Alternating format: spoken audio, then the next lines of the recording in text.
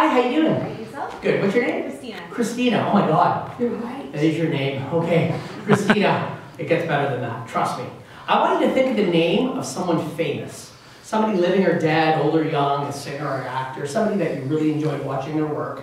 And Steffi's not going to look. She's going to put on a blindfold and turn away. And I want you to print down the name on that paper, but don't tell anybody what it says. And it's okay if I see. It's okay. Go ahead. I'm going to peek and look and do all that kind of thing. In fact, actually, you know what?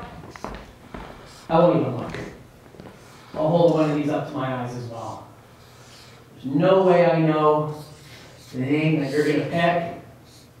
You have it? Yes. And the name right there. Pass over the board. Make sure that there's no way she can't see what that says. Nope. Okay. Let's make this happen. Perhaps, right? I've got it. May I? You may. I'm getting something. You chose a man. Now, I need you to think of what this person does.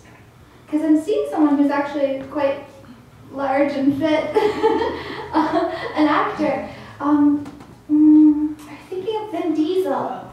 Folks, Vin Diesel is the exact name written on